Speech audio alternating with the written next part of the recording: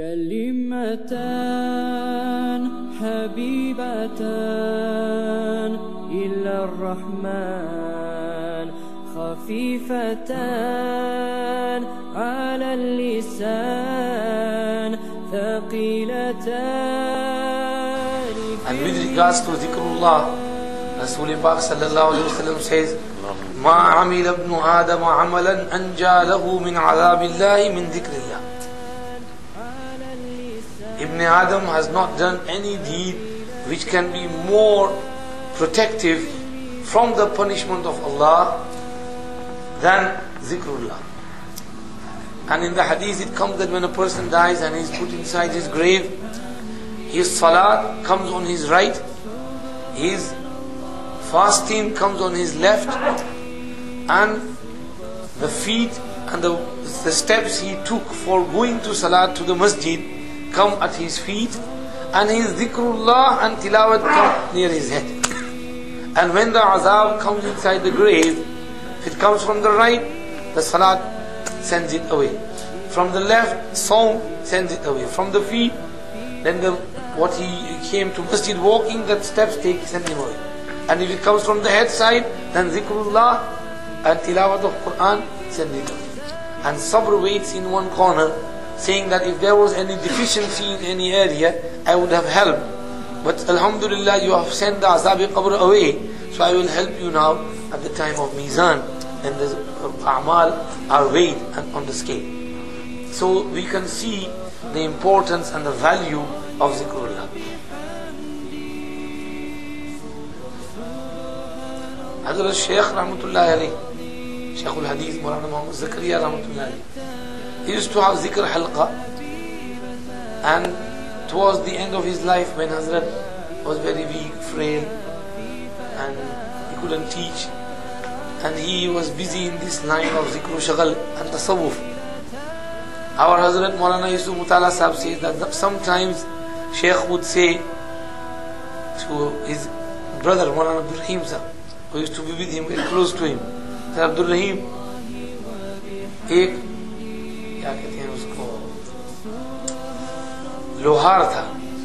There was a blacksmith, so he spent his whole life working in his workshop, hitting that metal, tuck, tuck, tuck, tuck, tuck. So when he got old, he said, I feel like getting a few mustandas, strong men, and telling them to work here in my workshop, beating that metal up, tuck, tuck, tuck, and I would be lying down one place and listening to that noise and enjoying that noise. Because he spent his whole life in that tuck, tuck, tuck, tuck. So then Hazrat Shaykh said that, Abdur Raheem, I also feel the same, that I am worth of nothing.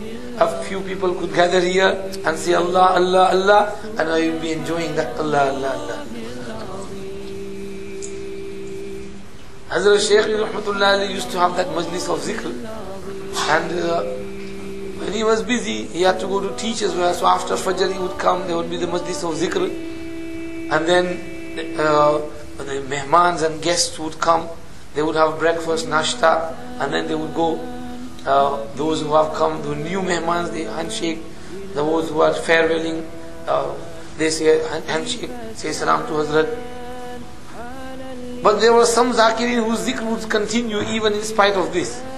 One of them was Hafiz Siddiq Sahib. He would be sitting in one corner on that chabutra of Hazrat.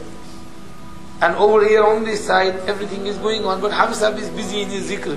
After Fajr till about 9, half 9, is busy. Allah, Allah, Allah, Allah, Allah. Somebody coming, going, Allah, Allah, Allah, Allah. And he would be doing all his tasbih, Allah, Allah, Allah, Allah, Allah, Allah, Allah, Allah, Allah.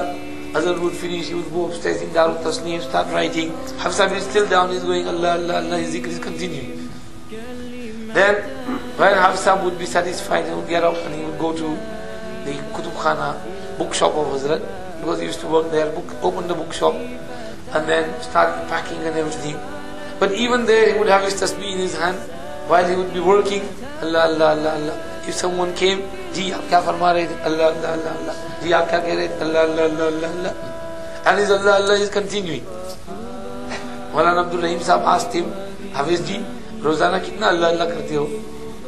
And he said, बताना पड़ेगा. हाँ बताना पड़ेगा.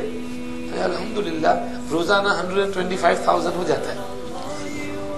Every day 125,000 times Allah, Allah, Allah, Allah, Allah. These are Ahlullah. They are called Ahlullah because they have given their heart to Allah. So Allah made them theirs, made them His. They are Ahlullah, family of Allah. Those closely attached to Allah subhanahu wa ta'ala. May Allah Pak also give us the tawfiq to repeat His name as often as possible. His name has Noor, Barakat, Rahmat, blessing. Hazrat Maulana Rashid Ahmad Gangohi says, Allah का नाम कितनी गफलत से क्यों न लिया जाए, दिल पर असर किए बगैर नहीं रहता.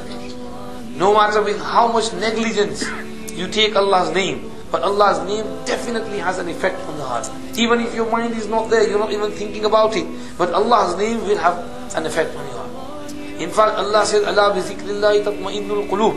With Allah's name, Allah's zikr, you can get peace and tranquility of heart, peace of mind.